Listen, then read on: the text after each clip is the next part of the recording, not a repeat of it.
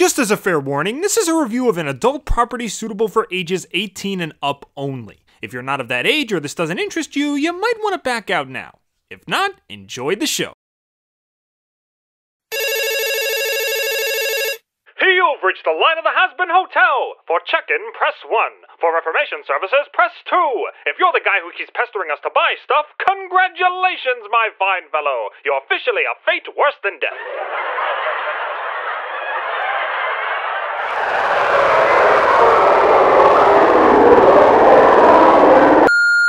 Hey, how you doing? My name's Doom Guy. I've heard Hell's got an overpopulation problem, and I just wanted to offer my services. I've cleared out the denizens of Hell plenty of times before, got some work experience there. And yeah, not really doing anything at the moment. So if the whole redemption thing's not working out for you, I could clean up the place pretty quick. Oh, my friends tell me I make a pretty good margarita too, so I could run the bar if you want. So yeah, mass genocide or cold drinks, if either of those sound good, then I guess I'm your guy. I mailed you a copy of my resume, so maybe I'll hear back from you soon, okay? Okay, I'll see you later. I'll put it on file. So it's come to this. Years and years of blood, sweat, tears, and more blood has led us to the magnum opus of famous online animator Vivziepop, Hazbin Hotel. It's as vulgar, crass, violent, and offensive as you can get. And for a show that takes place entirely in hell, where all the bad people go, it makes complete sense in my eyes. Now, if you're expecting endless gushing like 90% of the internet, well, there'll be a little bit of that. But more than anything, I want to focus on one hard-hitting question. Like anyone who creates an animated pilot, Vivzie is shopping this around in hopes that it'll get picked up for a full series. And the major thing to ask here is, why? Why should this get picked up for a full series? Why should potential buyers give this show a chance? Why should Hazbin Hotel become the next big thing? I mean, it has dazzling visuals, expressive animation, stellar voice work, catchy songs, decent comedy, and a fun premise. Those things alone are enough to make for a great potential show, right? But from where I'm standing, the potential of Hazbin Hotel actually goes way deeper than a lot of people might expect. Speaking as a lifelong lover of cartoons and someone who's wanted to make their own cartoon for years now, the greenlighting of this show on mainstream TV will stand as a beacon of hope for multiple different reasons. Different reasons that, of course, I'm going to discuss today. Full disclosure, I have spoken to Vivzie on many occasions, and she's been nothing but a sweetheart. But I'll be putting all personal biases aside for this analysis just so I can judge the art for what it is. Though expect a little something for her at the end. Open up those windows and grab a cool glass of something, cause it's gonna be a hot one tonight. Let's discuss why television needs Hazbin Hotel. So anyone who's followed Vivzie's animations for a while can tell that her signature style is just oozing from every crack of this production. The backgrounds and environments are really well drawn, and are loaded with blink and you'll miss it details. The actions and effects have tons of punch to them, which is definitely needed when you have gang violence in hell. And Vivzie's greatest strength since the beginning, her character designs, are as good as they've ever been. This is one of those animated pilots where you can just mute the entire thing and still be able to sum up a character's personality just based on how they look. Alright, a smiley blonde girl with rosy cheeks and a literal puppy dog face, she's the bubbly optimist with a song in her heart. A spider guy with a slender body and crooked head with one black and one white eye, he's a shifty quagmire with a little bit of good hiding under his cruel exterior. A gray girl with scraggly hair and a red X on one of her eyes that never leaves even when her hair is in front of it, she's the anger-prone straight man who's not afraid to X out anybody that makes her mad.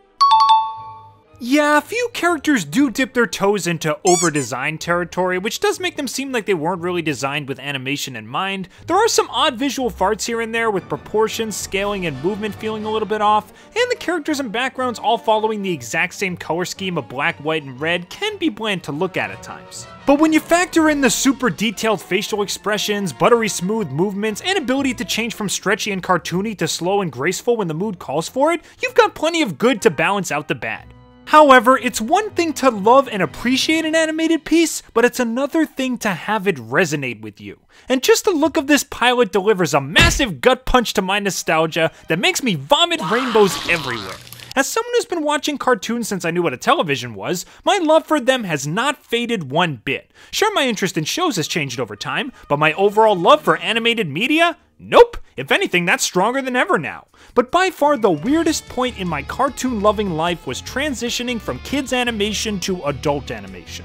Kids animation as a whole is vibrant, stretchy, energetic, bombastic, colorful, and all over the place, while most adult animation is slow, sluggish, realistic, almost constipated in a way. There are obviously exceptions to this, like Genndy Tartakovsky's Primal and Samurai Jack Season 5, plus I understand that sometimes mediocre animation is done for a good reason.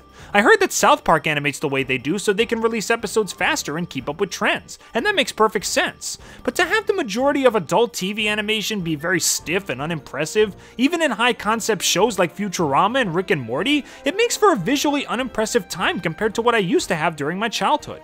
But then you've got Hazbin Hotel, which feels like it was custom-made for adults who grew up watching cartoons. The extremely expressive over-the-top faces call back to shows like Invader Zim and Ren and Stimpy, the bouncy movements and perfectly timed slapstick feel very Craig McCracken inspired, the grimdark atmosphere and various monster designs will surely make Billy and Mandy fans feel at home, and if it keeps up this level of production in a full series, it'll easily stand out in the adult animation crowd and likely speak to longtime cartoon lovers in the same way it spoke to me. It could fill a special niche in the TV world that's remained untouched for years, and would likely gain a really big following because of that. I'm not trying to say that current adult cartoons are bad, heck, I watch Bob's Burgers every night while I edit videos, but greenlighting a full series with this style and visual tone would rekindle joys of younger cartoon generations, but with the added perk of an 18+ rating. Like serving us a more adult meal that still has a nostalgic taste to it, taking off the training wheels without repainting the bike. You get the idea. However, when you have a show styled and written in this way, there is the chance that people would pass it off as immature, childish garbage and try to find something else. I think the over-the-top visuals and humor just add to the fun, but hey, it can't be everyone's cup of tea. So for those who expect something more adult from this adult cartoon, I ask you to consider this. The basic premise of the show is that a demon princess named Charlie wants to open up a hotel to reform sinners and hopefully stop an overpopulation problem in hell. Heaven holds an annual purge and slaughters everyone to lower the population themselves, and Charlie, being a ruler that cares about her people, hopes that her plan will mean less bloodshed and less beings going to, I don't know, double hell? Hell 2.0? They don't really clarify where demons go when they die a second time. Hell's supposed to be eternal damnation, right? Like they're stuck there for all eternity? Whatever, I guess they'll explain it later. Anyway, this premise is enough to make for an interesting story, and the characters carry every scene they're in. But behind all these flashy colors and musical numbers is actually a very smart spin on the concepts of redemption and morality. Morality essentially exists in 3 distinct colors. White morality meaning absolute good, black morality meaning pure evil, and gray morality, which comes in many different shades but is always some combination of black and white. Morally gray characters and worlds are often the ones that feel the most organic. Because there's no designated good guy or designated bad guy, everyone feels like a person instead of a caricature, allowing viewers to relate more to what's going on screen. And it's clear from many subtle hints that most of Hazbin's cast fit in the morally gray spectrum, even if they refuse to admit it. That's right, Angel Dust, don't think I didn't see you wanting to comfort Charlie that one time. You can't hide from me. But what makes this show the most interesting is that this is heaven and hell we're talking about. I've been enrolled in a Catholic school all the way until college, which means I pretty much studied theology religiously. And in the majority of stories I've read, heaven and hell are always portrayed as the ultimate good place and ultimate bad place. Heaven has nothing but sweet and huggable cinnamon rolls that snuggle puppies and bake cookies, while hell has nothing but irredeemable jerk faces who kick old ladies and rip tags off mattresses. These 2 places are probably the most well-known examples of black and white morality ever. Heck, the angel halo and devil horns are the definitive ways to visualize good and bad people. But I've always been a big fan of heaven and hell stories that blanket things in a shade of gray, showing that even the ultimate good place and ultimate evil place can be more than just one note. The Hazbin cast have bits of grayness to their characters sprinkled pretty much everywhere. Literally in Vaggy's case. We've got Angel Dust who fights in gang wars, takes drugs, and does not safe for work stuff for a living, but we're shown that he does feel guilty when he makes Charlie upset, and probably would have comforted her if he wasn't so obsessed with keeping his reputation up. It's a nice hint though that he's likely to come around later. Charlie is about as bubbly and sweet a protagonist as you can get, but she's no stranger to dropping a curse word and even taking on a crazy devil form in a few scenes. It's not only a cool visual effect, but it likely shows that she's making an effort to suppress her own inner demons, which is already living proof that Hell's residents can change if they really want to. Both of these guys are native to hell, but aren't painted as 100% bad beings, showing that even a realm with the most infamous reputation ever doesn't exclusively house hopeless evil people. The whole yearly demon purge thing also casts a gray shadow on heaven as well, since the first and only time we see angels in this episode, they're presented with crooked smiles and faces. Now this could just be the residents of hell demonizing the angels for killing their kind, but I like to think that maybe the angels actually get a sick kick out of destroying these sinners, that those are smiles of genuine enjoyment from giving the wicked ones the axe. This would show that angels aren't exactly as pure as everybody assumes, and maybe even when Charlie does redeem a demon, the angels won't allow entrance to heaven simply because they don't believe that demons are capable of change. This is all just speculation, obviously, but it would really make everything come full circle if we added some black to the white after adding all this white to the black. Take a shot every time I say black, white, or gray, by the way. That's some good white. As far as their take on redemption is concerned, Charlie approaches it from a very realistic angle. When she invites Alistair on board to help at this hotel, she's not blind to the fact that his redemption possibility is extremely slim. If anything, he's more trouble than he's worth. But she built this hotel on the moral high ground, so she feels that it would go against everything she stood for if she didn't at least give him a chance. That's really all you need to do. Don't force it out of them, don't constantly pester them to change, just give them a chance and see where it goes from there. Simple, realistic, and in character. I like it. The show is laid out in such a way that those looking for deep adult themes can easily find them, while those who just want to have fun can enjoy the escapades of our hotel staff and the crazy turf wars between Cherry Bomb Chick, Black Hat as a Cobra Commander, and of course hordes and hordes of deviled eggs. Wowzer, not even the laugh track gave you a pity laugh on that one. Don't quit your day job, kid. Not like you got much of a choice with these numbers. Shut up, you cherry coke.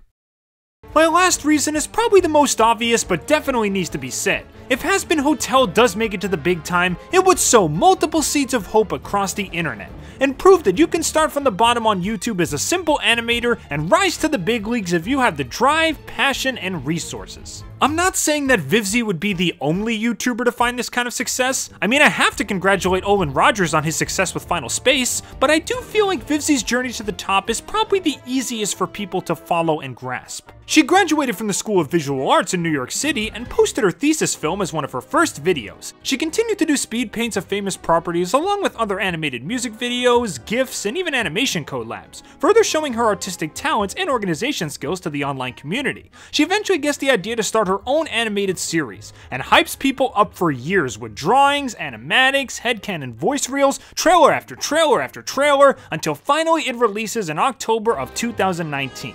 A perfectly documented uphill climb from obscurity to notoriety, and with a ton of people in Vivzie's fanbase also being artists and animators, it wouldn't surprise me if a story like this would motivate them to try their hands at animated pilots of their own. There are thousands of creative people in the Hazbin Hotel fanbase, and seeing Vivzie's series on TV might be the big shining example to show that this is possible. This is doable. Anyone who comes from humble beginnings can make something great and be on that screen too. Again, I'm not saying that she's the only example of this story, but she's the one that a lot of people are familiar with and devoted to, so I can see many future showrunners drawing inspiration from what she's done. Heck, my girlfriend and I have been drawing concepts for our own animated series for a while now, and Vivzie's success definitely gave me a lot of hope. Now I just need nearly 2 million subscribers and I'm all set. Hazbin Hotel is not a perfect pilot, and I never expected it to be. Every pilot has problems that are ironed out when the full series is set up, and I expect the same thing will happen in this case. But the vibes I get from what's presented here are very positive, and in the right hands, this could turn out to be something excellent.